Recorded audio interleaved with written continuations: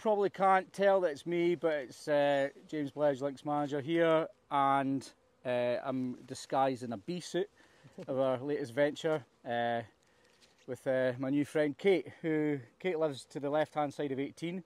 Kate's kept bees for quite a few years and approached me a while back to see if we fancied keeping bees on this side of the course. So she's generously donated a hell of a lot of her time, passion and knowledge, and she's trying to teach me as well about it, which is quite interesting. But we've had the hives open a few times, but today we're going to kind of make a little video about taking you a little bit closer into the hive and seeing how it all works, and Kate's going to explain it. So over to you, Kate. Do the best that I can, yes. So today we're going to look at this hive. It's a new queen. She's this year's queen, and I've marked her green for 2024.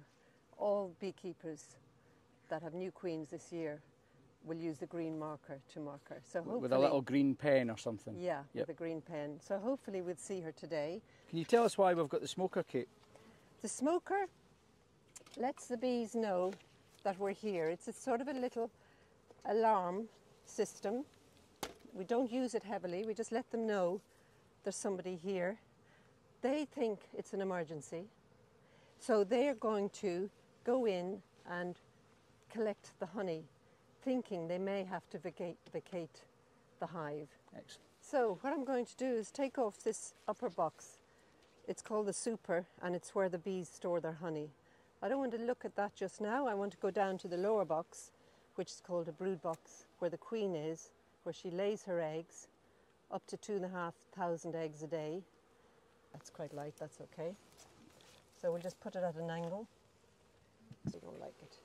So this is the queen excluder, and before I put it down, I'm going to check that the queen is not on it.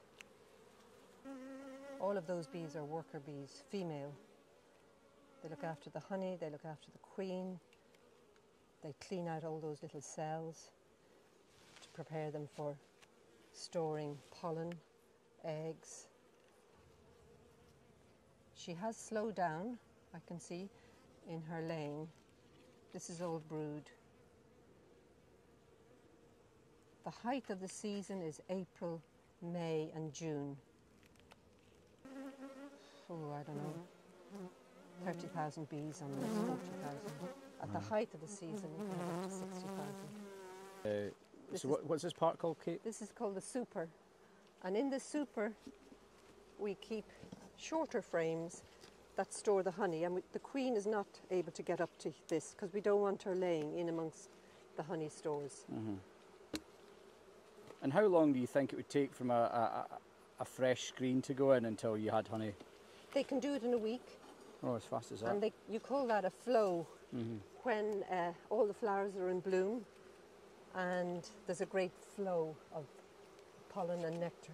So one thing I noticed, especially we're at the left-hand side of 18 just now, we've had lots of catsia in here, which I take as a very good pollinating plant for them. Yes. And the catsia really comes out when it's sunny and then it goes away when it's cloudy. So you would see, I mean, ideal bee making weather when the sun's out, I'm guessing. Yes, much more so, definitely. They don't like the rain. So she's laying well, some of you can see, lots of brood.